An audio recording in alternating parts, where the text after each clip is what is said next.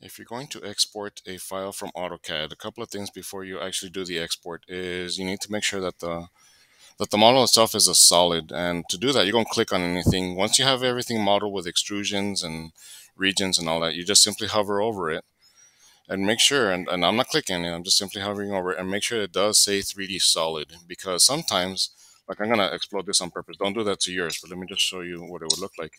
Where sometimes it will look like a solid, but it's really not. It's actually hollow. And the way I can do that is if I hover over it, you'll see that it says region or surface, things like that. And what that happens there is, in that case, it's actually not solid. It's just a bunch of surfaces, and this is not able to be 3D printed.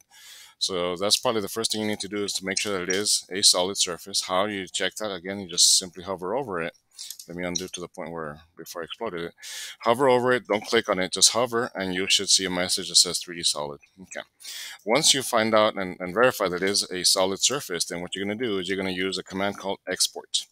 In AutoCAD, you're going to use a command called export, hit enter, and then when you export, make sure that you know where you're going to export to. I'm just going to temporarily export to downloads, and I already had it here, but just so you know, just as an example, you can downloads or you can go to desktop, or as long as you know where it's at. It doesn't have to necessarily be downloads. But I'm going to go to downloads, and then the file type.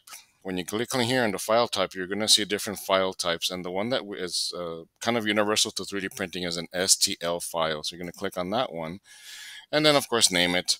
You don't have to necessarily put the STL here. You'll just name it and then STL, and then that's the one we're going to be using for 3D printing. Click save. Make sure you know where it's at, because we're going to use that on the next step. Save. In my case, I already had it, so I'm just going to replace it, and yes. After that, you're going to select the file that you want to actually export. Okay. You're going to select the file so you can kind of see how it looks like. Let me just go and do that again just for demonstration purposes. I'm going to put it under downloads. Click here, make sure you go to STL file, make sure it's named, save, replace, and then it's going to ask you to select the object you want to export. So of course, if you have several 3D objects, you can select the ones that you want. In this case, it's just going to be one. I'm going to select this one here, enter, and that's how you export an STL file.